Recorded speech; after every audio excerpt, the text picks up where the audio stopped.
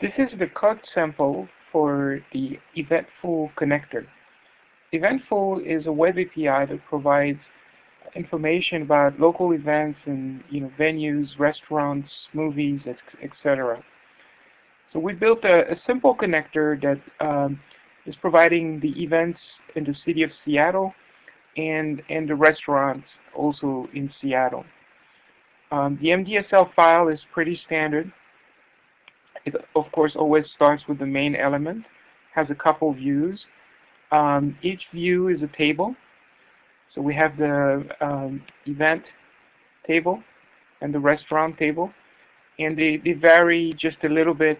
They share, some of the data elements because they both return pretty much the same response, and they, we just wanted to display, something slightly different between the two.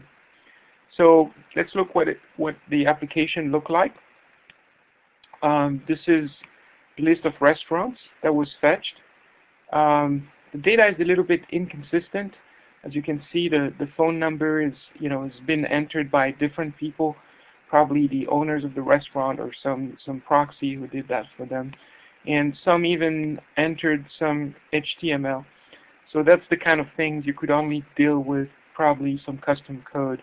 It'd be harder to deal with it at the MDSL level. The table that shows the events in Seattle, is pretty much the same.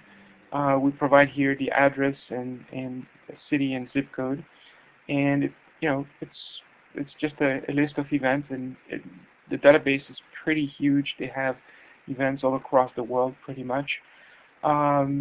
And that's pretty much it. That's just as simple as it can be with MDSL. And it took us just half an hour to get this sample together.